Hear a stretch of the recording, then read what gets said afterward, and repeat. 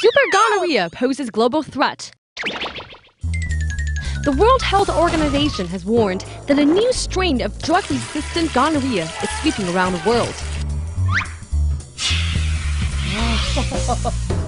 It has spread due to the overuse of antibiotics. There are 106 million new infections annually.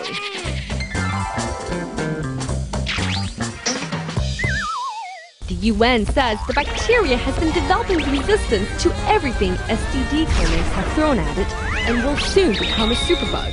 Many countries, including Japan and the UK, have reported resistance to cephalosporin antibiotics, the last available treatment option. Proper use of the drugs can help limit the spread of gonorrhea but cannot eradicate it. Time to return to good old-fashioned protection, perhaps? Is it possible to control yourself when it's time for a booty call? Leave your thoughts in the comments below. 你还意犹未尽吗？赶快订阅我们的频道吧！订阅哦，记得哦，拜拜。See a story that really should be animated? Suggest stories to Tomo News now.